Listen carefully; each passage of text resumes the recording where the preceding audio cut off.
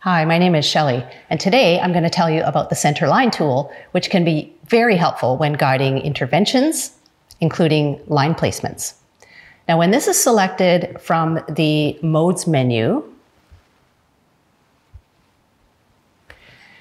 you're going to see a vertical orange dotted line down the middle of your image.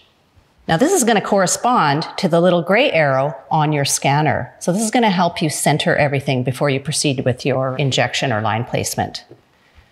So in this case, I'm going to optimize an image of the jugular vein, and I'm going to make sure that that center line is placed right in the center of the jugular vein.